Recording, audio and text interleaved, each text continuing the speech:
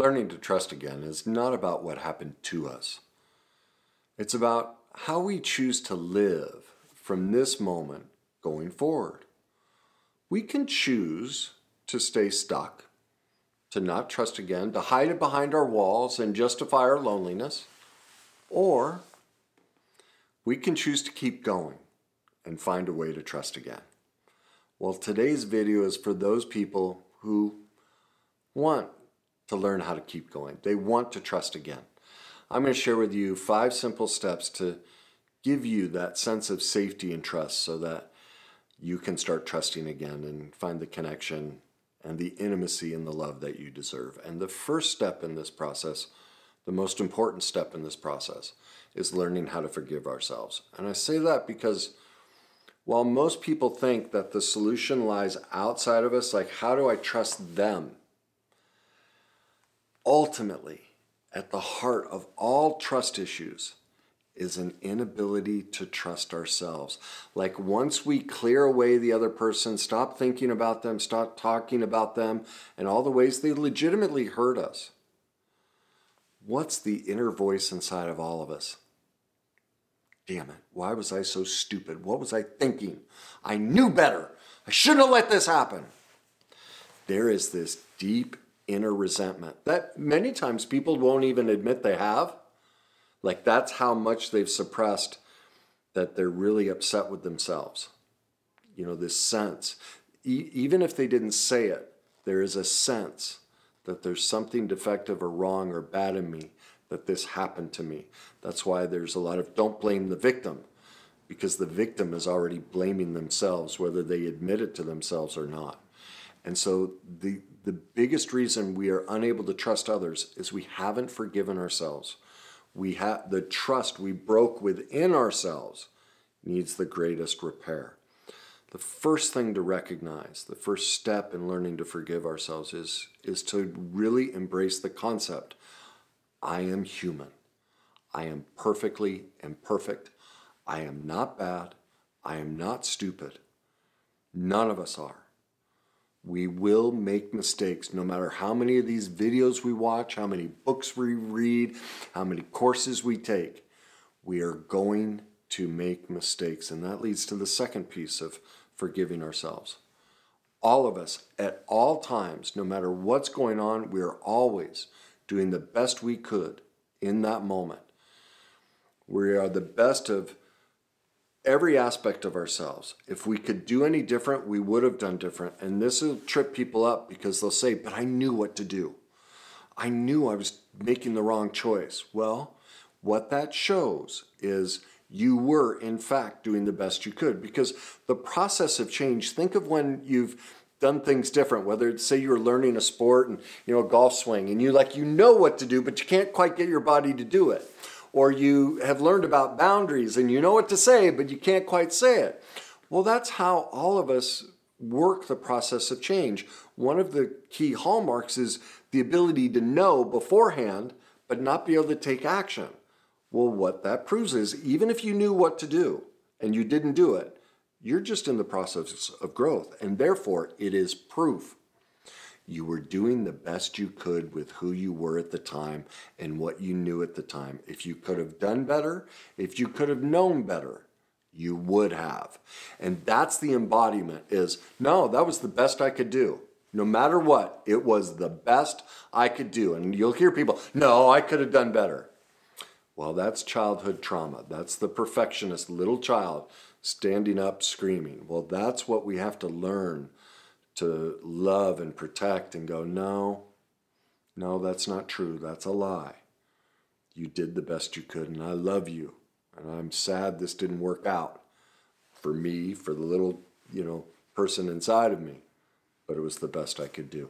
And you see, the key, why this is so important is the third step to forgiving ourselves, or the third piece of it is when we embody that we are human and perfectly imperfect, when we embody that we are always doing the best we can with who we are at the time and what we knew at the time, that allows us to drop the shame, have grace and forgiveness for ourselves. That's the recognition that life is a journey and we are on it. We are definitely on it because we're going through the grief process and this ain't fun, Kenny. Like, I'm hearing you telling me to trust myself, but man, this journey stuff, like, can we just get to the end? Well, just think of it. If we didn't have these challenges, what would life be? We'd be awfully bored. So that's why I'm always saying, enjoy the journey. And so the first part of forgiving ourselves is that 3-step process. It's just part of the journey. We're doing the best we can. And do you see the smile on my face? Come on, lighten up. Let it go. Just love yourself. It's the best you could do. Like, put the billy club down. All right, so that's step number 1. Step number 2, go become an expert. There are a couple reasons for this. As I've talked about in other videos, one of the greatest ways to change the way we feel about ourselves in any situation is to learn. It creates some of the biggest amount of chemicals to make us feel better about ourselves. So trust, we feel bad, we don't like ourselves, and so learning changes that, all right? The other thing is remember what got us caught, what made us perfectly imperfect and human and allowed a situation to happen that didn't work out the best for us. We had limited information. We need more knowledge, skills, and tools. That's what becoming an expert is. We need to learn more about why are you watching this video? You want to become an expert. You're gaining knowledge, skills, knowledge that after practicing, you will develop a skill. That's the skill of practicing, which eventually will become a tool. So the reason things didn't work out is you were in the process of taking original knowledge. You were obviously at the skill portion of trying it out because it hadn't quite become a tool because it didn't work out. And so it wasn't cemented as this is what I do. And that's why you were in that process. You knew what to do but couldn't do it. You were in stage 2. Well, you're now learning more knowledge to develop this skill a little and refine it more so that it can become a tool. And so here's the other thing to recognize is, remember, we were the best version of ourselves in that moment. If we could have done more or done differently or learned more, we would have. But our best knowledge of the time, the situation, and the person brought us to this situation in our life, to this part of our journey. So if we want something different in our life, what do we have to do? We have to change the person that we are, because the best version of ourselves brought us here to where we lack trust. So we need to go become an expert to develop the knowledge that we can work into, practice as skills before it becomes a tool to be the next greatest version of ourselves. That's expertise. That's the journey of life. And we do this over and over and over. It never ends, ever. Ever. We will never perfect anything. We will constantly, like a butterfly, a caterpillar, going in a cocoon and becoming a butterfly. That's all every situation in our life is. We are always the caterpillar going into the cocoon, coming out the butterfly. We are now the next greatest, prettiest version of ourselves is the butterfly, and our wings and everything look great. And we fly along and then we land on the wrong damn petal. And boom, we thought this would be the greatest flower ever. And well, that was the best version of ourselves that thought that was the best flower. It collapses, becomes the caterpillar, and goes through the whole metamorphosis once again. And that's why we want to be learning, becoming an expert, because wherever we are in our journey, wherever we are in our life, especially if things aren't going well, what that means is all the knowledge that I've gained brought me to this place. If I don't like it, if I don't like my money situation, my relationship situation, my career situation, that means I need new knowledge, skills, and tools. I need to change the person that I am to get what I want. I'm the one responsible for that, not them. Remember, this is the trust thing. I'm rebuilding my trust. Okay, so the best version of myself put me in this situation. Doesn't mean I'm bad. Doesn't mean I'm stupid. It just means that this is where I'm in my journey. So I need to gain more so I can go to the next level of my journey. That's it. It's nothing to be ashamed of. It's the life journey. Step number 3. Now we start switching in by giving ourselves permission to forgive ourselves by committing that life is a journey, that we're going to be a caterpillar and a butterfly over and over and over the rest of our lives. That frees me from the responsibility of perfection. I don't have to worry about somebody breaking my heart or something bad happening. And now I'm taking responsibility, and that opens me up to the next three questions. The next three steps, and they're all questions. The first one is this: what part did I play in this situation? As I always say, when trust is broken, while the other person is responsible for choosing to lie to us, and I would never condone it, I'd never let them off the hook, I would never enable them. The bottom line is this: we allowed them into our life. Again, that goes back to number 2. The best expert we could be in our life chose this person, allowed this person close to us. That's why we have to go back and gain new knowledge, skills, and tools. So I pick a new person that doesn't do this. I am responsible for that. So do you see what else this does? Is when we're stuck in the inability to trust, we're stuck in the first 3 stages of grief. Remember what they are.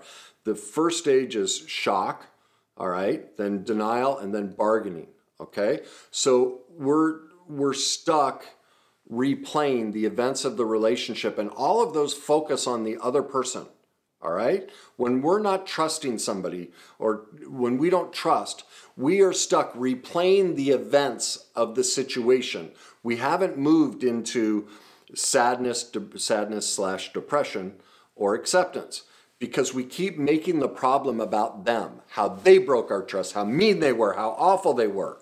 That's our defense mechanism to not take ownership, but it keeps us stuck. It keeps us stuck in the old greatest version of ourselves where we broke our trust. So when we're here, we are rejecting ourselves. We are breaking our own trust. Now we are doing it to ourselves. And so asking that question, what part did I play in this situation? Do you see where that moves me? Stage 4, grief. Stage 4, sadness, depression. I am going to move through this. And this is where I get to heal. This is where I get to learn to love and nurture myself and find ways to console myself and meet my own needs. Do you see? This is the cocoon. I'm coming in. Like I've shed the caterpillars out there with all those little feet, stomping on other people, blaming other people, eating leaves and going, it's this leaf, it's that leaf. No, don't make it about me. It's about them. Well, when we shift in, when we gain new knowledge, skills, and tools, we decide to go into that cocoon. We feel the sadness. We mourn the death of us, that the best version of us brought us here to this person in this situation. And it would have been great had I known more, but I didn't. So now I'm going to go back inside this cocoon. I'm going to heal myself. I'm going to love myself, adore myself. I'm going to take that knowledge, and as I develop the skill, I'm going to embody the tool inside that cocoon, and then I'm going to be rebirthed as the butterfly. That's why we ask that question. What part did I play in this situation? Because that provides me the knowledge at how my less than perfect self, my humanness, brought me to this new stage of development where I can go back into the cocoon and come out something better. That leads me to the next step. Step 4. Who does this remind me of? See, when it comes to attraction, many people don't realize this. But all attraction is that chemical release we have in our body, that butterfly feeling we're all chasing. Literally, everyone's brain and body in that moment, what's happening is they are seeing a representation of their childhood, of the pain, of the confusion, of the sadness that they experienced in childhood. Their brain and body is literally going, oh my God, this person's perfect. I'm going to feel just as crazy, just as unsure, just as confused as I did with mom, dad, brother, sister, and everybody. That's literally what attraction is. And so that's the next question. Who does this remind me of? Because all attraction is based on our childhood. It's how the brain and body works. When we learn about relationship in the first really 3 years of our life, and those are emotional experiences. And so our parents' perfect imperfections in those moments, and then really the first 7 years of life, when we experience, our parents are human and imperfect, and they don't have relationship with us perfectly. And so that becomes our blueprint. It gets imprinted into the subconscious part of our brain that this is what relationship is and this is what I want. And that's why there's such a massive chemical release. Our body is like, oh my God, I'm home. So ask yourself, how did this person look just like the insanity or the craziness that you experienced? Like my first wife was just like my father and one of my brothers. My second wife was my mother. Okay? That's all we're ever picking. And so those people, like when I work with clients, and I'll sit there with them on dating apps, and I'm like, show me how you swipe. And they're like, no. And it's hysterical. I'm like, so they're boring. They're going, no. I'm like, they're boring, right? I'm like, okay, so tell me when one catches your attention. And they're like, ooh. And I'm like, okay, so where do you see this? Where do you feel it? Where in your body do you feel it? Now, what's your first memory of having that feeling? All of a sudden, they'll tell me something from their childhood, and I go, okay, was it mom or dad? Bingo. Do you see? Now you know why you're attracted. That's mom at 4 years old, or dad, or whatever it was. That's why the other ones are boring, because they don't have that emotional chemical charge. It doesn't mean you shouldn't pick them. But here's why you ask, why do they remind me of this? They are showing you the painful emotions from your childhood you haven't healed. That's why you want to know this. That's the cocooning. So each relationship, each person we pick, that's why we should keep trusting. Because the more we go through this process, the more we heal. The more we go into the cocoon, the more we come out the butterfly. All we ever do is keep becoming the best version of ourselves, prettier and more developed and more colors and more exotic aspects to our wings and everything about us as the butterfly that we all are. So that's why we want to ask these questions, is each person that we've ever come across in relationship, we pick them to show us how to go into that cocoon, to show us how to love and trust ourselves and heal the original wounds where our trust was broken and we broke it with ourselves. And that leads, step number 5, third question we want to ask, what is the gift? And there are 3 aspects to this. The first is, it shows me, as I just said, it shows me the pain from the past. You see how this person, this situation, is a pure gift to us because it just walked us through. How do I find me? How do I heal me? Well, it was through this person. That's why I picked it. Number 2, is every time I go through this process, this cocooning process, I get better at emotional mastery. I get better at navigating the depression stage of the grief cycle, which gets me into acceptance. And ultimately, what is acceptance? Acceptance is about accepting you and accepting me. So do you see why we want to trust? Why we want to go through this process over and over and over throughout, that's the journey of life, is because where do we always end up? Acceptance of all things in the world. Not just myself, but you. And so the avoidance, those people who have stopped with relationship, who've stopped trusting, stopped trying, they have chosen to stay frozen as the caterpillar, to stay frozen in their growth, frozen in their pain from their past. They have planted their flag. I am going to limit my potential on this earth. I am stopping my journey.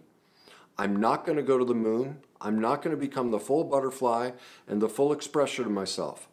I would rather rot right here than live the journey of life. That's what they're choosing. And I'm not saying that's bad. I'm not judging them.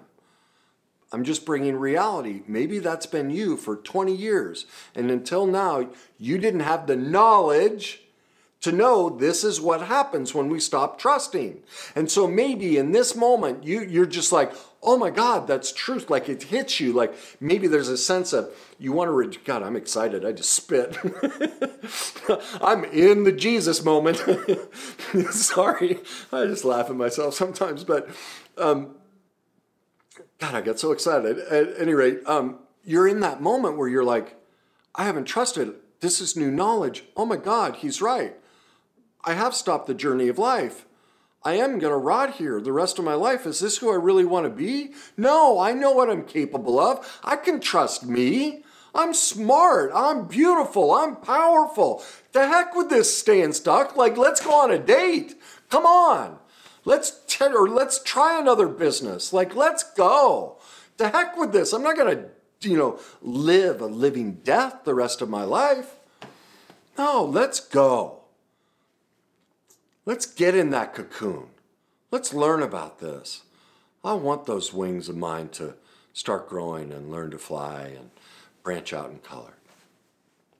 And that leads us to the third piece of number 5 is, when we do this process, do you see what we gain?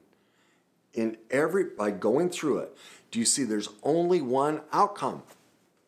We gain self-love, for developing self-forgiveness, for conquering our shame and dropping our denial. When we see all of ourselves, when we embrace all of ourselves, when we love our perfect imperfections, when we learn to trust ourselves, when we see that I picked you to see me and heal me, that you're a blessing in my life.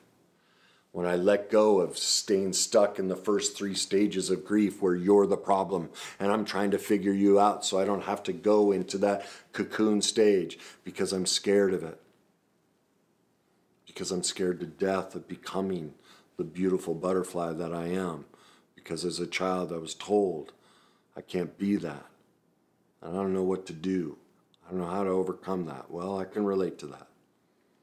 It's the scariest proposition for all of us. The greatest fear in life is not the fear of failure.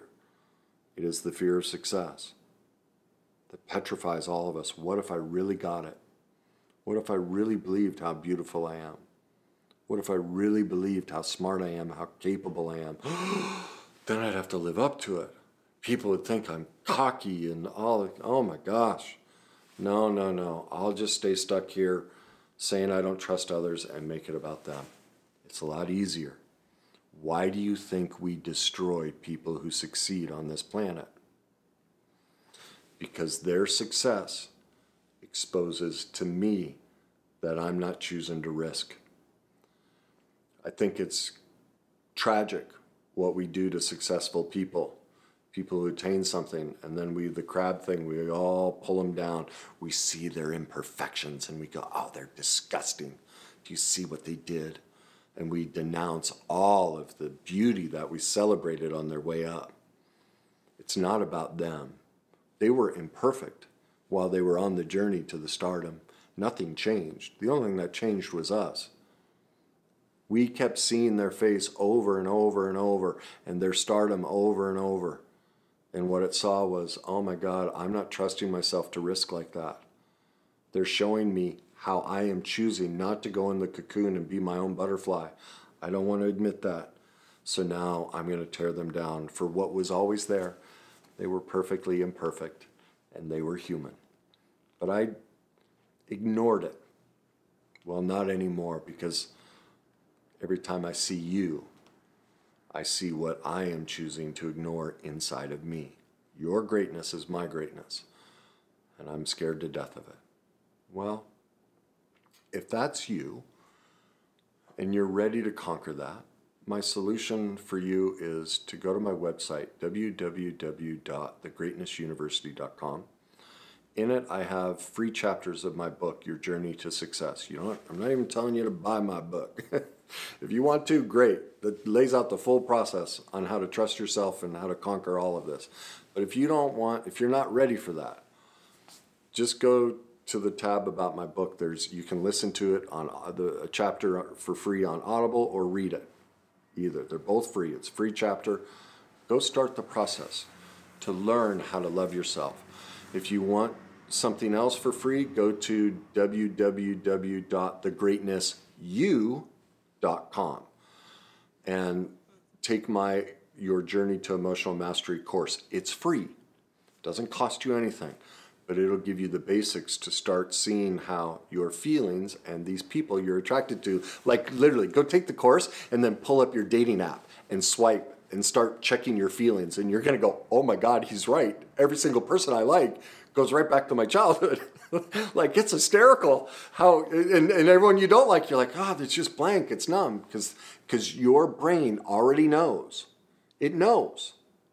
It can pick up. That's how this trauma and everything works, is you don't even have to meet the person, but your brain and body goes, they don't have the same trauma you went through. They'll be boring.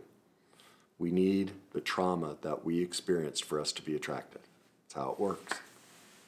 So there are a couple solutions for you. If you think this will help somebody learn how to trust themselves and learn, and they want to turn from the caterpillar to the butterfly, please share it with them. Please leave me your comments, and whatever you do, just like, if you walk away with anything from this video, walk away with a couple things. One, you're perfectly imperfect. There's nothing wrong with you. You're a beautiful human. You get the choice to stay the caterpillar or the butterfly, and both are perfect. You don't have to do either one.